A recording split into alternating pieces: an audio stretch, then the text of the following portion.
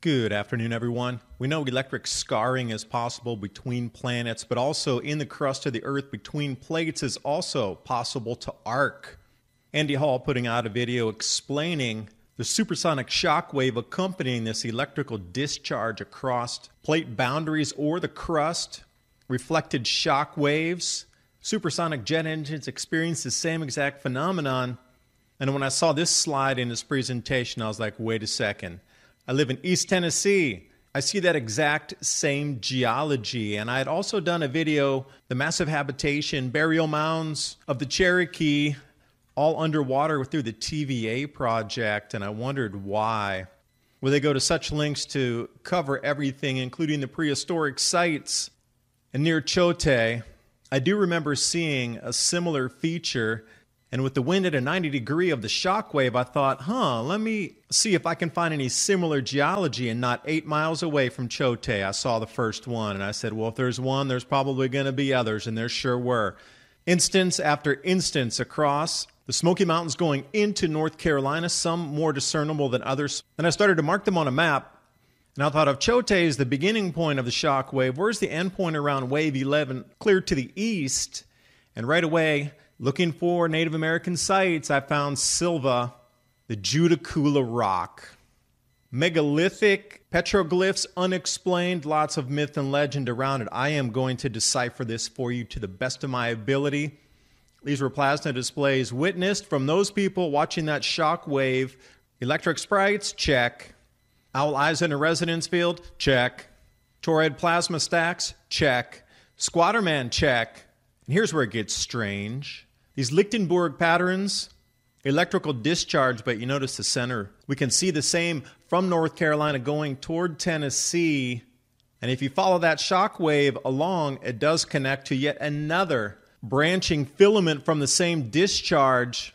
That electric breakdown pattern between the moving charge, something special happening there at the terminus point. The Cherokee's largest cities and largest burial mounds are in this same area. So are the prehistoric sites in Tennessee, stretching back 9,000 plus years, stones in a row, burial mounds, star forts, and one of the most archaeological diverse areas in the southeast U.S., and it's all underwater, I think on purpose. What are they trying to hide? Because these stone caves, quote unquote, are repurposed dolmens.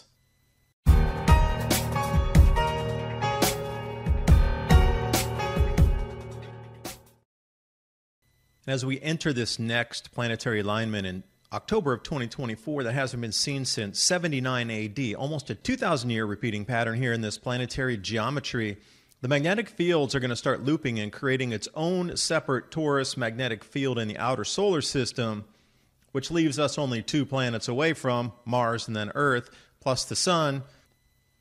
So something interesting and strange, I do believe, is going to happen. So I've been searching through the past, understanding that Thunderbolts Project has figured this out, our ancient history, the myths, the legends related to planetary discharge of body-to-body in space or crustal release of energy from one continent to another, one plate to another.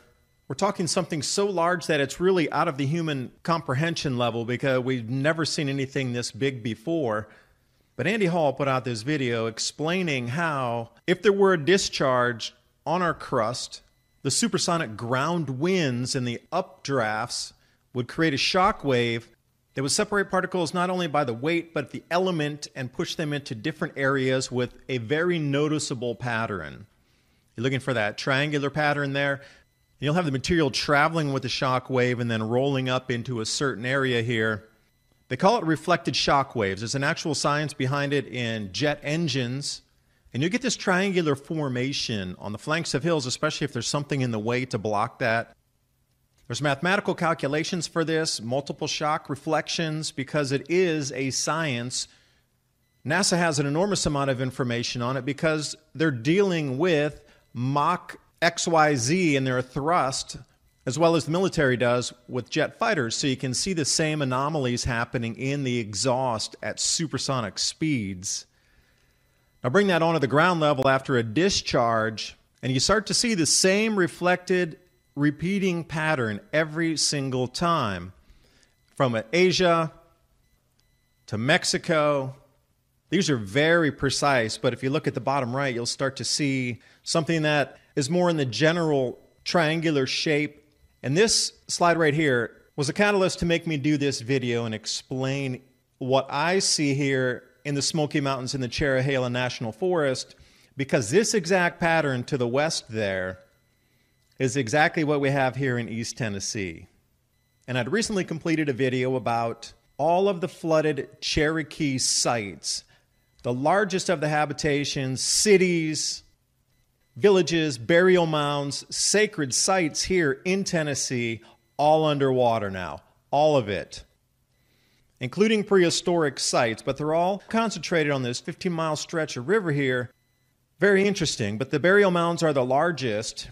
They even have to put navigation buoys because of marine hazard now in several locations that were flooded. Largest Cherokee city, you would never know now it's underwater. All that history deleted. So I use Google Maps to go ahead and try to show areas, which now you can see the sandbars and the mud bars, of where these vast habitations were, cities. And in there I noticed the exact same thing that Andy Hall had indicated, except at very, very small level. And I thought, well, let me dive in and see if I could find something. But when they were cutting through to put the electrical lines, you can see there's a much more ridged contour there beneath the foliage. So this is where my quest started. When I saw this from a 90-degree angle where the shock wave is, then you start to see where that ionized wind and the breakdown patterns forced all of the debris into this electric triangle pattern, for a better phrase to use. So then I started to just wide out my view from Chote, and sure enough, within 8 miles, this ridge here, you can drive right up there. I actually want to go hiking and check this area out. So I had a start point, and then I realized these are much larger than one of the Chote. Okay, that's a second point to think about.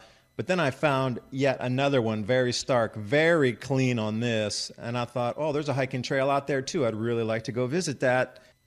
So I had 2 points of reference, and then I started to see kind of generally which direction the shock wave was traveling. And then sure enough, as I kept going down that mountain range, back and forth a little bit, I found the third one, very clean, very discernible with that pyramidal triangle shape forced up in the ridge valleys there. And then I found another one, and I just started marking them on the map as I went. Because once you see this pattern and you know what you're looking for, you're like, oh, it's here again. And before I really widened back out, I went down to that ground view, and this is what it looks like in some of the pattern areas, almost like pyramids through the mountains there. And then I kept heading to the east, a little bit to the north, and then again found more of the same residual. And in North Carolina, it seemed to be the most stark and the most well-formed. Over on the Tennessee side, Chote is the termination point for that shock wave coming out and that discharge. That's why I think they put the largest city there. It's a very special energy resonance area at the termination point of that discharge. That's why that pattern is really small in comparison to what you see in North Carolina, because North Carolina seems like it got the full brunt, and maybe that was where the actual initial impact was for that electrical charge coming in on the crust. So here's what the map looks like after I've plotted all those from Chota, the Little Tennessee River area heading east all the way into North Carolina. And I thought, all right, well, if the termination point was at Chota and the prehistoric sites down the river there, I'm wondering where the termination point would be around wave 11. I called it shock wave 11, because according to Andy Hall's research, if the formations are 90 degrees off and they're all in the same direction, all those formations were following the arrows, then obviously the shock wave had come from those parallel lines, it looks like west to east. And I thought, all right, well, what's there? I started to do a little research to see if there were more Native American burial mounds, sites, anything that would have clued me in as to some special energy resonance in the crust that was left over that people found and set up their societies because it was such a special energetic place. It took me just about 5 minutes or less, and I found Judaculla Rock. Now, I'd seen a couple videos about this in the Giants in North Carolina. Judaculla Rock, if you're not familiar with it, prehistoric petroglyphs carved on this massive megalith in the middle of the mountains in North Carolina. Now, they say it's undecipherable, but I'm going to decipher it for you tonight because I know exactly what it is. doing the research here on the electric geology, and thank you for the Thunderbolts crew for putting out so much information over the years that I've learned. Here's all my research of what I learned from them, plus my own. I'm going to put it right here for you in one succinct package. I want to go through all these petroglyphs here. So if you take them off the stone and you lay them out into sort of a flat formation, you get all these, well, obviously right now, people don't know what they mean because they're looking in the wrong direction. They're not looking in the heavens to see what these would have been as a plasma discharge event. So we'll start off with the easiest one, the lowest hanging fruit here, literally the lowest ones on the bottom there, Squatter Man. And it would have been this size at least. And if you want to learn more about electric geology and the electric universe and how myths and legends were formed with Saturn and different planets, Thunderbolts Project is where you want to head. So around the world, you're going to see the Squatter Man everywhere. It is the most basic form of petroglyph across the planet. And here you are. The left has more voltage into it. It's more highly charged. That's why there's extra filament starting to form off of it. And the one on the right there, it's a very basic. It's just at the low voltage beginning formation, but you can see how many Squatter Men are through that rock that's been scribed into the sky formations here. Now moving on to what looks like centipedes, caterpillars, something nobody knows what it is. Plasma display in the sky is what it is. Toroid fields stacking on top of each other. Now we can come into a laboratory and mimic the exact same thing. These are toroids stacked on top of each other, terminus points, and we'll take a look at the two owl eyes at the bottom in just a second. But what can be replicated in a laboratory to what was seen in the skies, it's a very good match, and it would have been moving too. It would have looked like a moving centipede or a moving caterpillar. They're everywhere in the world as well. It's the second most common after the Squatter Man. Is this toroid stack, and they are everywhere across the planet, northern and southern hemisphere, so you can go 2 for 2 on that pretty easily. Now, the next set of glyphs here are going to be something, with 2 eyes in it. And most interestingly, when I was doing the Cherokee flooded city research, I came across these caves in Tennessee that have the same exact cave art in the same exact, what they call quote-unquote prehistoric period, say 9,000 plus years ago. It's the same eye mask. So again, bring it into the simulations, bring it into the laboratory, see what you can create with that. It's a phase state change, meaning the voltage is going higher, so the resonance is going to be moving faster, so that the shape's going to change. It's going to become, it's going to look like splitting, coming back together, enlarging, looping in on itself, and that's exactly what you see, and I know that's exactly what they saw in the skies, and they represented it in these petroglyphs. Now the next one here is Sapphire Star in a Jar. If you want to do any research on Sapphire, this is such an amazing project.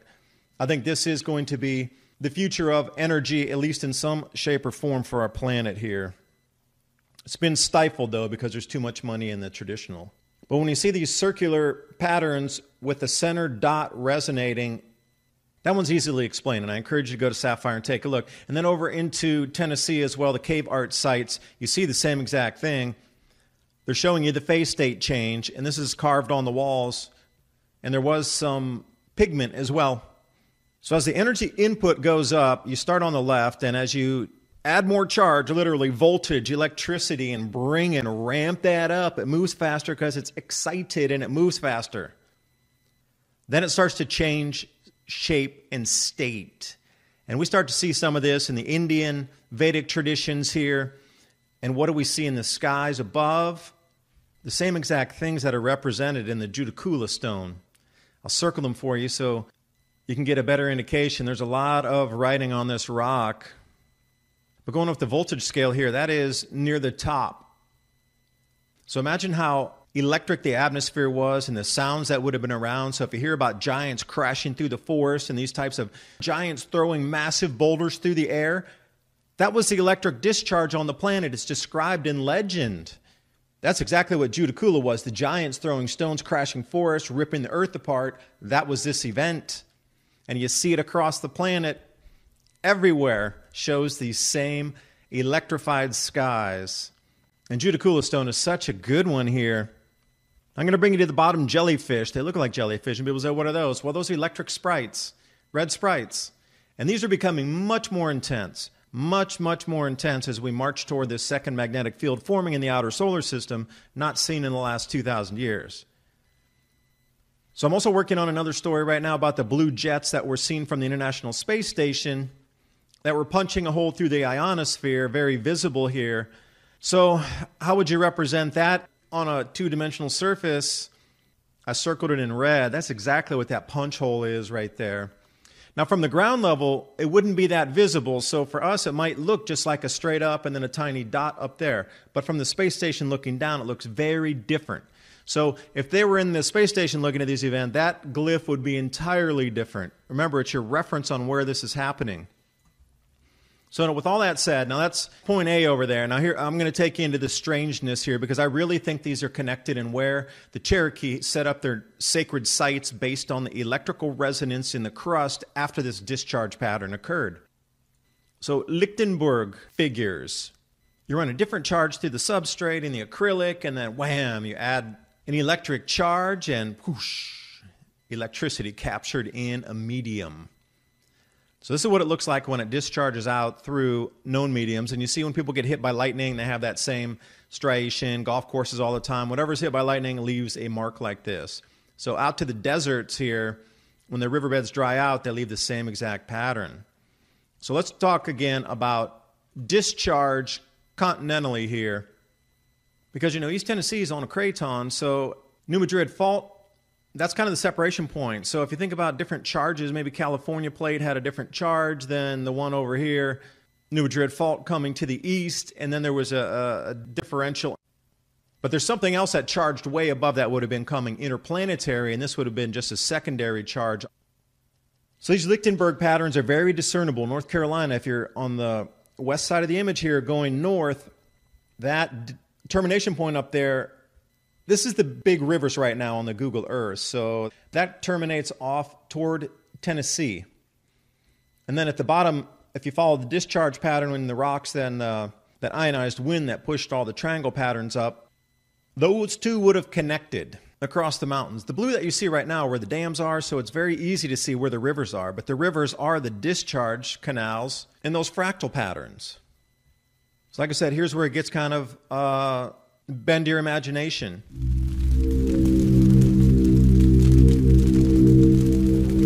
Think of what you're looking at with the electrical breakdown pattern on the left between the moving charges. How would that have left a different resonance in the crust? That blue arrow points to where that is, and you know what's there? All of those Cherokee cities and villages going down the river. You can see the fractal patterns right here on the map, and the prehistoric sites are there as well. The Star Fort is there, all in this tiny little stretch of river that was the connection between that moving charge. And it's really hard for me to believe that people have been there for 9,000 plus years, that there isn't something incredibly special about this small area along the river that seemed to be the connection between those two discharge points, going up into the mountains, forming new mountains, and going out, creating that extra build-up ridge pattern further west.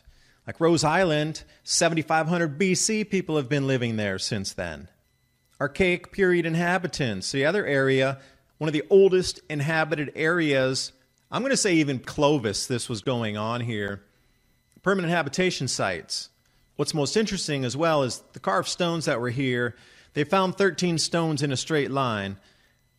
That has been buried up and underwater, but they didn't know about Adam's calendar back then. But I am saying there's a connection between that, and there has been a rush to bury everything that was the past in this area underwater as quickly as they could. See all those marks off to the left? That's bulldozers scraping over the archaeological site. Yeah, they did some excavations in the early 70s, but this much of a treasure trove of not only the Cherokee, but the prehistoric peoples, the Star Fort, and everything in this area, and they just wanted to put underwater as fast as they could. You can't even go scuba dive on these sites underwater now. They're not very deep. They put buoys there because they don't want your boat to scrape on it. It's a marine hazard, at least the top of it. You can't even get permission to go scuba dive in these areas. What do they not want you to see? That's the thing I want to know. Here's an interesting image of the Star Fort as well. Bottom is where Fort Loudon is. But if you look a little bit north there, there's some unusual straightness in the river. And then if you go to the very top of the photo in the back, remember when people were selling their land, generally it was the contour of the land that was sold. And notice that star at the very tip up there in the northeast corner of this image. Something strange going on with the geology here as well. We got all the burial mounds that needed to be covered up. And then looking at the satellite view here, yeah, you can see Fort Loudon there on the bottom. But the strange, quote-unquote, natural formation of this, all submerged. This is what it looks like now. It's under a lake. And the largest burial mounds in the Cherokee Nation in the east, Mylokwal, underwater as well. Such a rush to bury it up. So as we look back onto the wider contour here, I am going to go step out on a limb here and say where that white arrow points to is where the discharge was at the greatest amount of damage and destruction on the crust and a reformation of. And that's what I said, when you get up into North Carolina over toward wave 10, 11, that had the much more defined pattern than it did further down around wave 1, 2, and 3. Although they were very discernible, but the perfection of wave, around 10 and 11, those two sites up there. And the Judaculla stone, I mean, somebody was in Sylva looking up at the sky where this arrow was pointing, seeing that event go on. And we have all this information that something magnificent happened in the past and was witnessed by so many people in this area of the country. The Judaculla stone. Everywhere from that red dot going west was witnessed, recorded, legends, stories.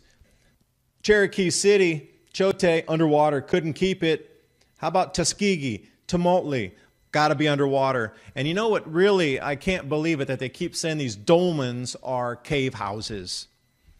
Go to Europe and look up the word dolmen and see if you see any similarity right here. All they did was put a wooden face on it and moved right in. It's a dolmen. They were hiding from plasma discharge. Again, how many millions of dolmens were there around the planet until they started to deconstruct them, use them for roadways or building materials? There's only a couple 100,000 or under now, but apparently there were more than 2.5 million dolmens that were known over the last 200 years, and now we're left with just a very small handful. So if you're hiking in the forest and you come across one of these, please take some images and know that you have a dolmen and ancients were there hiding from the skies. And as we do come into 2024, things are going to get very strange with electric discharge in our skies. We're already starting to see it. You got white aurora borealis. Those electric sprites that I showed you, those are real. Those are right now. Those sprites are increasing in intensity. And that blue jet lightning, that's all happening now. There's definitely an uptick in electric skies happening as we speak and you listen to this video. Things are going to get real strange, and maybe that's why all the distractions happening politically and all these crazy things across the planet to keep you distracted from this event coming back again right now. Will it be at the proportion of this? I don't think so. Will it have an effect on our society and ability to grow food and feed everybody on the planet? Absolutely yes, and I think that's what the distraction's all about.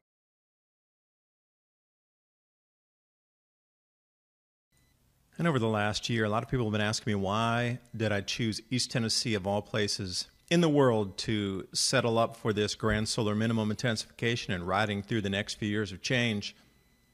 Electric geology. The soils here can grow an enormous amount of different types of foods. Short winters, but zooming in, plentiful rivers. The academics will put it at 8,000 years. People have been living here continuously. And then wind protected through the different valleys. So if we do get sideline winds of 300 to 400 miles an hour, depending on the direction it's blowing, if it's not straight up and down valley, should be protected in the dip. And today I was doing a little bit of research on the Cherokee Native American Indian burial mounds, which have been submerged under different dam building projects, looking for clues in repeating cycles of time. I stumbled across this 2005 article, New Prehistoric Cave Art Found in Tennessee. And I looked and I said, you know what? I have seen all of these shapes before, with Anthony Peratt and David Talbot looking into their plasma petroglyphs, plasma geology. Andy Hall talking about sculpting of the earth as well, plasma bolts from the heavens. So taking a look at the three different glyphs here, I'm going to start you off with the one on the left. Now I want you to count 1, 2, 3, 4, 5, 6, and you'll start to see that periphery. It sort of looks something like this that you would find in the skies in an atmosphere so ionized that it's beyond our comprehension. But ancients did see this, because when we look at what we can replicate in plasma laboratories onto what has been seen across different rock art features globally, we start to see the same things. And I'll bring you up to the top left there in the sketch art, and you'll count 6 going across. These are stacked toroids from Europe to North America, Africa, Asia, spotted everywhere, prehistory. And then if you count across, you get exactly 6 in that left petroglyph too. Very interesting how it matches with that. But when I saw the one on the right, it sort of looked like a standing figure, a man with the aura coming off perhaps, unless you realign it to look at something like the eye mask here. Again, something seen through prehistory across all cave art and different petroglyphs across the planet. Now, this is a phase state change, indicating an increase in voltage through the plasma medium. You might call it the owl, but notice how it goes from a single concentric circle into doubles, and then it starts to really glow and move. There's a better indication here of what you might see if you're going to take that from a three-dimensional into a two-dimensional form and try to carve it into rock. You have these different variants and forms as it's going through the change of state into something more highly electric.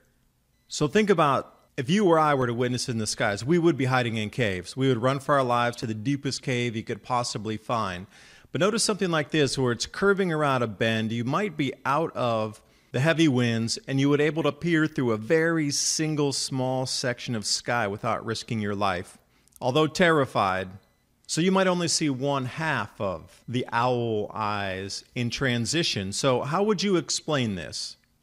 This is what you get. You're going to get half of the entire change happening in the sky. So I'll let you use your own words. Either or, these are both experiments done in the lab, replicating what the ancients witnessed in the skies and carved for us to remember. Describe this for me in English right now. Describing this to me. Concentric circles where they're morphing and they fold back in on themselves and they create larger loops, and sometimes you see where I'm going with this. So back into the caves here in Tennessee, they start to find something with circles and concentric circles.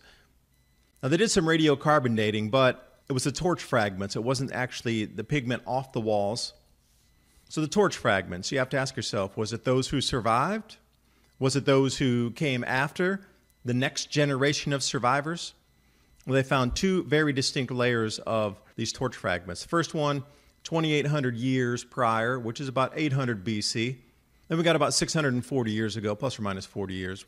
But in this cave, they found an array of these different petroglyph arcs with the varying eyes. And this is exactly what you would expect for somebody trying to put a three-dimensional form onto, and look how that is, that center row there showing you the phase state change. Somebody very observant doing this, and if you put them next to each other, obvious what was going on in these caves. So here on the East Coast in Tennessee was witnessed the same exact phenomenon that was witnessed out west in our country. And at the same time, you would see Squatter Man, electrified skies, myth and legend that would be carved onto canyon walls for all antiquity. Now here's another one from the 47th unnamed cave. And you look at that and say, I wonder if that's also plasma, because very similar across different continents, what again can be replicated in any lab. If you just take the halo off before it comes into ultimate voltage ramp up, you would get that circular head along with those same arms protruding off. And notice the hands, too, very distinct. Now, as we come into 2024, you're going to ask yourself, are we going to see something like this in Jupiter as the gas giants line up into their square that hasn't been seen for 2,000 years? Are we going to see arcing plasma differentials across continental plates or boundaries, continents? How about the craton? Is it a different charge over on a continental boundary out in California? Is this arcing across the United States? Is this what was seen in some instances? Because I linked everything below in some of the videos that I went over in the Thunderbolts project, and the Ricat structure and the electric discharge craters coming out of different kind of arc welds, very similar. And with that same time frame of the 7, cycles of 400 years. This grand solar minimum is a reset for society anyway, on its 400-year time cycle. 7 of those is the 2,800 years with the first carbon dating of the torch remnants, where we saw the different concentric circles in the caves. But October 2024, these gas giants are going to line up into this square again, not seen since 79 AD. What type of electrical phenomenon would we witness with the sun going into a decreased activity state, the Earth in the center, and then a second magnetic field in our solar system? I don't care how minute it is. It's a secondary magnetic field in the solar system as our main generator, the sun, goes into a low activity state. The great architect of the universe, mathematical precision, cycles in time. We're back at it again. I almost feel like I'm looking at elitist hands juggling the planets here. This great reset is by no accident for this time frame. All of the events you're seeing globally happening right now is because of what's coming in 2024 October. Repeating cycles of history. Not much you can do to save it except get yourselves ready to grow your own food, store some food, get the water ready, and get ready to ride through this. And during the research, I found this Egyptian hieroglyph scene that I'd never come across before. Energy being funneled into different sources. I wonder if those 4 Birkeland currents coming off what would be considered the gas giants are funneling into our Earth at the bottom. Let me know what you think in the description box below. Appreciate you watching. Remember, you're going to have to get ready during this time. Those who were prepared always survive these events. Going to start you off here over East Tennessee, Cherokee nations, prehistoric sites. Originally, every dot that you see here was a massive Cherokee nation habitation area, burial mounds, sacred areas. It's all underwater now. For an example, Chote, the metropolis discussed in 1765. Multi-thousands of people living in this area, and size does matter. What do you see in the middle of the habitation triangles there? But the larger it was, the more meaning it had. Hence, burial mound is what you're looking at because of a place of reverence, and the size of it meant the power it had in these different villages. I'm going to call them even cities because they were. Burial mounds is where we're going to go when you start to see these larger drawings on the maps as we go through the video. But here it is now, completely submerged. One of the greatest pieces of our historical past, underwater. And as I zoom in, those of you that understand the electric nature of the sculpting of our Earth, why is it that these scallop patterns are right where one of the power symbols for the great Cherokee nations were? They resonated with the energies. They understood this energy was plasma geology, the elements in the rocks, underwater now. But let's step back into the past. 7500 BC, that'd be about 9,500 years ago or so. The Little Tennessee River in the watershed, substantial habitation. The site we're going to look at here, the Ice House Bottom site and the Rose Island site. Both of these would be absolute, you're arrested if you even pick up a grain of sand off of the place in today's modern world. But both of these sites within a mile of each other, 1970s, put it underwater, didn't even matter. This is one of the excavation photos. And also what they'd found is the way these rocks were lined up in different areas, there were 13 different square stones lined up in a perfect line going toward the solstice. So again, Adam's calendar in Tennessee, something that old, going back 9,500 years is a celestial calendar. Bury it in the water. You know, we wouldn't let anybody see this now. Submerged. You can't even get a permit to go scuba diving to see these ruins and to see the mounds underwater. That's how protected it is now. But to build a dam over it so we can't look at it, that's okay. They call it the Archaic period, and these specific sites right now are the oldest known semi-permanent habitations, not only within Tennessee, but the southeast U.S. but they're all underwater. Why is that? Did they not know, the planners of the TVA and these different dams, that this would be off limits for any archaeologists? And Rose Island, yet another. 6,000 BC. What does that take? 8,000 years ago? Underwater. But I want to bring you over to the Star Forts, because the Star Fort is in the exact same area as these two prehistoric sites, yet the largest Cherokee burial mounds as well. All within the same square mile of each other. A little bit strange, a little bit hard to believe that something wasn't being covered up here. Let's jump over Tennessee Historical Quarterly. The archaeological dig up at Fort Loudon really started in the 1950s, but we're looking here 1970s as the bulldozers had run around scraping everything. What they did catalog was a bunch of stuff from the 1700s. But what happened with the disconnect between the 6000 BC era up to 1700, and all they could find was something from 1700? Yeah, right. Those sites stretch from the Rose Island all the way down to Ice Bottom, completely through this area, square miles of habitation for thousands of years. Yet they could only find belt buckles from the 1700s. I don't think we're being given the true history of this area. So from the aerial view here, what they've done is they scraped the entire area of all the archaeological evidence, mounded it into this mound here, rebuilt a fake Fort Loudon above where the water line was going to be. And what I want to point you to is across the river.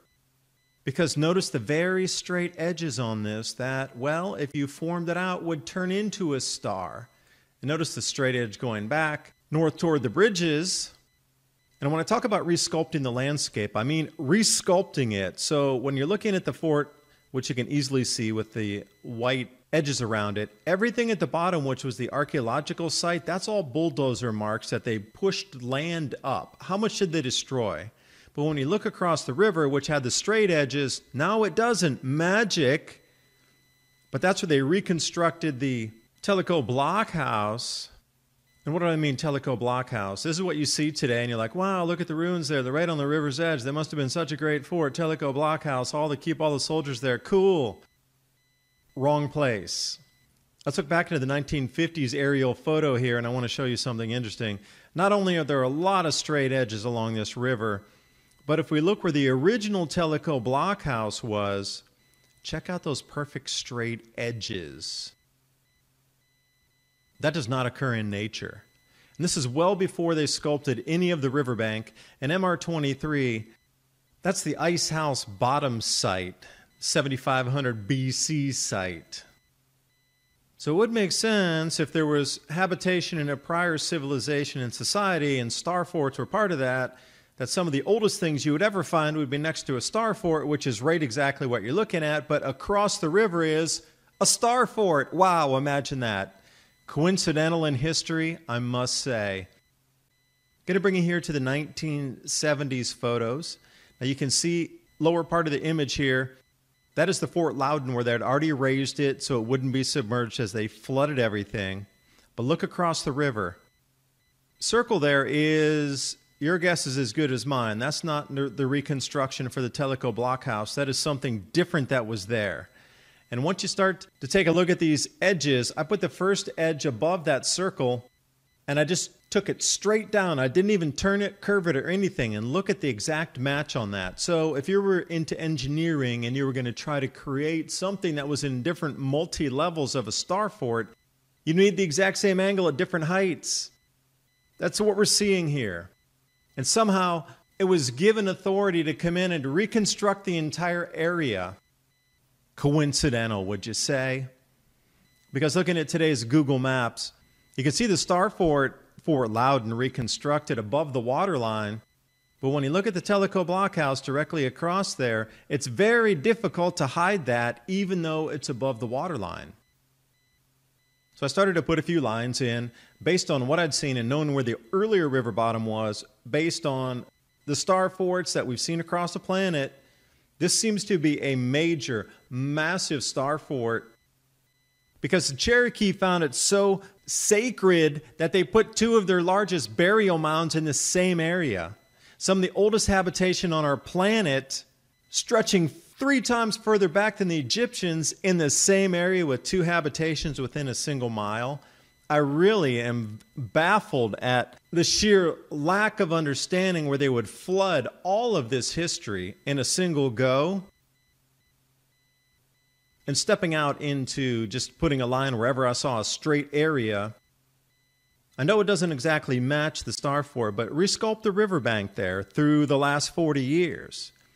And even if you come to the right past where those 2 docks are in the bay there, going up the river, there's even more straight edges that make no sense, but they actually look like stars. When you start to see those flaring edges out, and I'll bring you into a close-in here, but you know the Tellico Blockhouse, that square thing, is not where originally it was. That was up on the hill, and I'd shown you those straight lines before. Something is very amiss here. Because coming into the Fort Loudon, this is from the 1765 map, going right across the river, you see those 2 gigantic representations of habitation. And remember, size does matter in these maps. Look at the rest of these from Tumultli, and you see the 1 giant earth mound there, and you go across the river, and those are noticeably larger than anything in Tuskegee as well. Noticeable and earth mound, sacred, but now underwater. Mailoquo, that's where one of the largest burial mounds in the Cherokee nations are, underwater. I linked everything in the description box below so you can chase down every single coordinate, look up every single burial mound, look up all the history that's been erased from not yours, but their histories as well. All of our history. This is ridiculous how this was given a go-ahead to do such a thing. And to pull out these into a granular form, on the left side of the riverbank, or the west side, Rose Island, at least 6,000-year-old ruins. Ice Bottom House, MR23, 7,500 BC ruins. Fort Loudon, that star fort right in the middle, and across the way, bordering on what looks like a deconstructed star fort, the Patrick ruins. Now, you're telling me that all this is in the same exact area here. And it was all flooded. This is one of the greatest archaeological finds in human history, and it's been flooded. All underwater, no need to see it. Maybe there's something more here that was happening that would give keys to our past. Because we know how the Vatican hides treasures, the Smithsonian, National Geographic only allow you the narrative that you're supposed to see and know. This map, everywhere you see an arrow, is an underwater site that would shed light on our previous history. But this is looking the other direction, back into the mountains from the same ice house site. Fort Loudon would be just off to the bottom of the screen there, but as far as you can see would have been habitation, villages, trading posts, cities, burial mounds, sacred sites of the Cherokee Nation, all submerged. All of it. So how large was this burial mound in Tumultli? Something larger than this. Apparently it's about 45 to 47 feet, where it needs a hazard marker in the middle of the water area because it's so large, and it actually sticks above. That's how large it was. Another burial mound underwater here, Tokwa. You can't even swim out there. This is several miles across. And up to Sitico, massive habitation there as well. And what do you see square in the center? Obviously another burial mound of large size. Bring it to today. You could see where it was, but now it's completely submerged. Almost looks like an estuary coming out of something in Louisiana going down the Gulf Coast. You have to realize the riverbeds were very different. They did flood during every single flood season, but the way it's flooded now, it's permanently flooded, and all of our history's been erased. So looking over at Tansai, what do you see of the great Cherokee Nation? Chote. I'll bring you back to where I started in the beginning here, because those are in the same areas. Obviously, giant burial mounds there, one of the largest areas. They call it the metropolis. Timberlake called it the metropolis in 1765. That's how many people were there. As you came out of the mountains, From the North Carolina side, you come into these massive trading areas. Unicoi Highway was another one. But what I found so interesting here, what's that other star fort on the other side? I looked for it in vain. History books, libraries, Google Earth, because I'm a fan of this stuff and I really want to visit these areas because I think there's something energetic in this spot. I did talk to a couple of historians and they said it was burned and that was it, and it disappeared from history. But we'll never know exactly. But I will bring you to the north and west of the Chota site where it shows the fort was.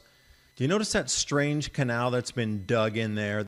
That's not natural at all, but that's exactly where that fort sits, or used to sit. Destroyed in the 1750s, but I guess that's a conversation for another day. Underwater still, nonetheless, off limits for everybody. And look at the massive amount of destruction of all these archaeological sites, from the Cherokee nations to the star forts, and it does seem flooding, whether natural or man-made, covers all remnants of history. This lithograph here, from either rising sea levels or sinking earth, from the Ottoman dominions, 1860s as well. I do thank you for watching. So much of our history has been erased, and I try to uncover parts of it. You can join me over at Patreon/Adapt2030. At the same time, I'm trying to find these cycles in history as we move to the future, how fast and what's being hidden, because the cycles of history were known by the ancients, and that's what's being hidden from us. I think it all interconnects somehow, but thanks for watching. See you next time. Links are below for everything I talked about tonight, as well as the link to Patreon. And if you like this type of information with all the demonetization going on across the social media net, join me there, support my work, and I'll see you next time.